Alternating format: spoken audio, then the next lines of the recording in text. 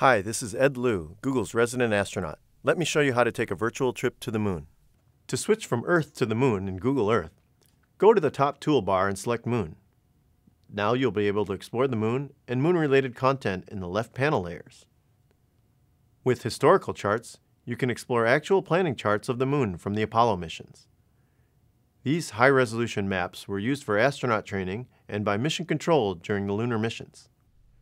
Clicking the Human Artifacts layer displays those objects humans have left on the moon, including 3D models of spacecraft. In the left panel, you'll see links to the 6 Apollo landing sites on the moon. Double-click Apollo 11 and zoom in and see it in more detail.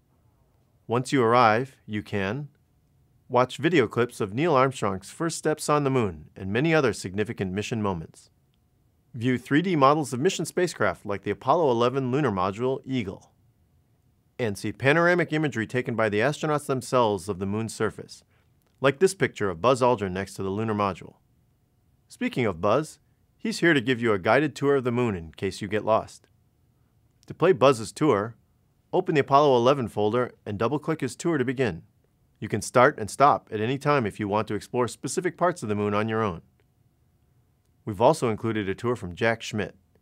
He'll take you through the sites that he visited with his fellow Apollo 17 astronaut, Gene Cernan. We hope the moon in Google Earth helps you explore the moon in new and different ways.